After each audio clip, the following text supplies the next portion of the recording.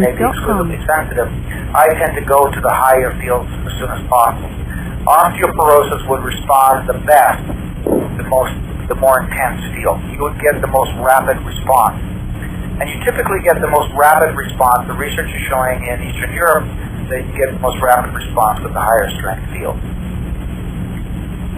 So I would go to 10. For osteoporosis on a regular basis, routine maintenance, I would go to 10. Like 3 times a day? If you're treating active osteoporosis where you have DEXA scan results or other ultrasound results that show osteoporosis, and particularly if somebody's had fractures, if they've already had fractures, they already have the Dowager's hump, then I would definitely go to a 10. I would probably use a 10 at a minimum of 30 minutes twice a day. And then I don't know that I would do 30 minutes 3 times a day, but in the middle of the day, probably add another 16 minutes. Okay. Now, the problem with trying to do too many sessions and doing too much time is that the body has a critical capacity to heal.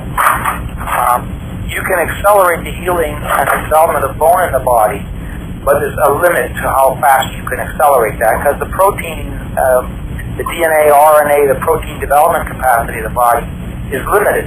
It has a finite limit about how fast the production plant can produce to bone.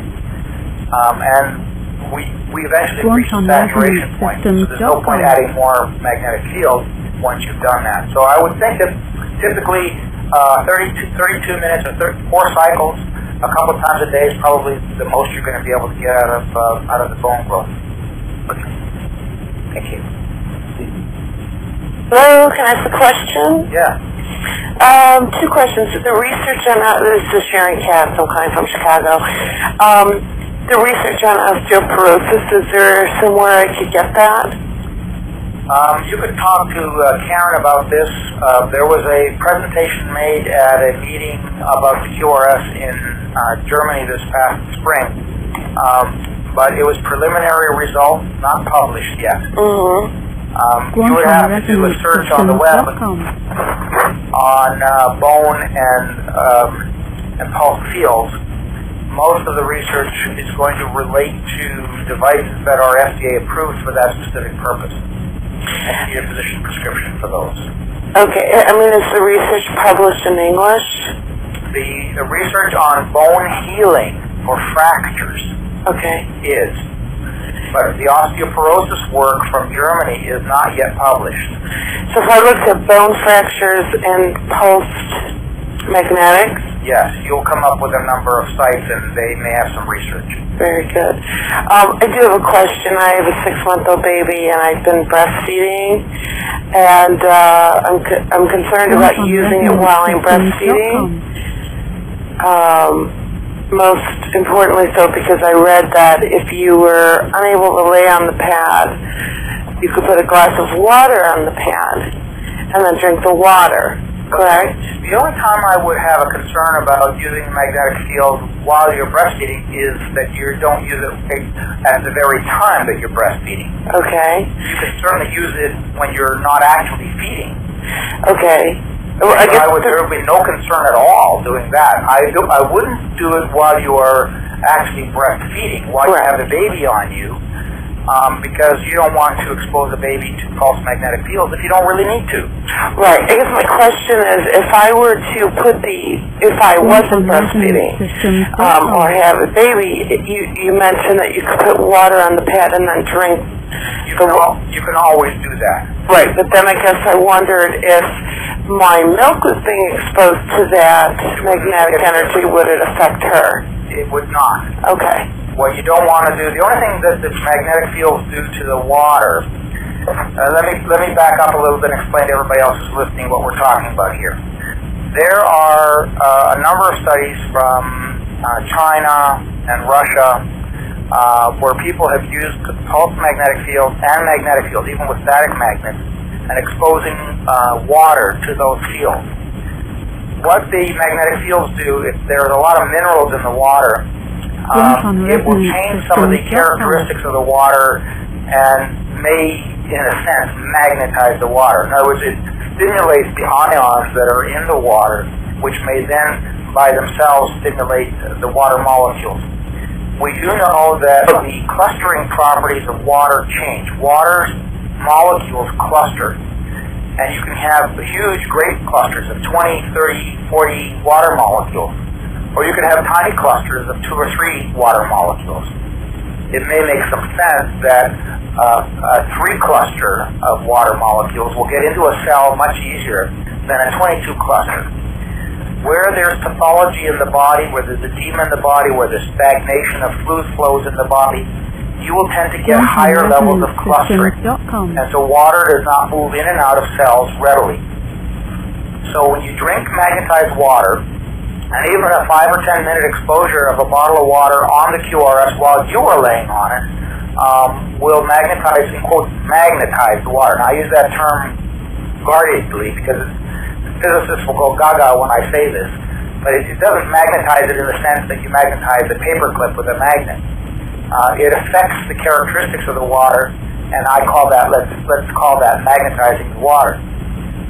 All it does is changes the characteristics of the water, and then when you drink that water, it supposedly gets in and out of cells easier. You're replacing the fluid losses that you have throughout the day, and when you start to replace them with some of this clustered water, the body benefits. It works more efficiently. The thing to remember about this is that the water, one researcher in Japan, Dr. Ono, has looked at this using magnetic resonance studies like the MRI, but more technically sophisticated equipment, found that the water retains its physical changes exposed to magnetic fields only for about 6 or 8 hours. So it's really only usable for that day. You have to redo it the next day. So I hope that answers your question about the water. But I really want to assure you that using the magnetic field between the times that you actually nurse, relative contraindication for pregnancy. We tell people who are pregnant not to use magnetic fields. So the reason we say that is because we do not have enough proof to say that it's completely safe. We do have research from the MRI environments where women who are pregnant have been working around MRI machines, which are much more powerful than the QRS. And there have not really been any problems found there. However, most scientists who work in this field simply say there is just not enough research for anybody to come out with a definitive statement saying that magnetic fields are safe during pregnancy. We have plenty of case examples of women who've used both the static mattresses that are commercially available and pulse magnetic fields and had no problems. So I'm not advising you that you could use it, but we're basically telling people that it's probably not harmful, but we can't tell you definitively that it is absolutely safe. And is it, if I were not to be pregnant but trying to get pregnant, is this a modality that will sort of help my systems to get pregnant because it's working on all of the acupressure points? Well, it works on the pressure points, but it also just in general rebalances the body. And one of the things we found is that women whose hormonal systems are out of control, or out of whack, out of balance, let's say, is a better way to put it, then if they're out of balance, the magnetic fields will often bring them back into balance, which is more likely to get you. Anywhere there is an imbalance in the body, anywhere where there's pathology in the body, let's say endometriosis, which is one of the most common causes of infertility. One study in our book found, and it's not elaborately discussed in the book, but there's a reference to it, found that about 35% of the women who were using pulse magnetic fields with endometriosis, 35% got pregnant. That's higher than any of the medical treatments that we have, and certainly higher than in vitro. So for infertility purposes, magnetic fields can be very, very helpful. I think once you know that you are pregnant, my recommendation, my official recommendation, is that you stop using the magnetic field. However, let's back up a little bit here too. It's probably safe to use pulse magnetic fields away from the abdomen and the pelvis. Okay. So that one could theoretically, without exposing the rest of the body, because the magnetic fields don't spill over very much on the side. If you wanted to use the pillow for your head or your shoulders, or the pillow for a knee, or ankles or feet,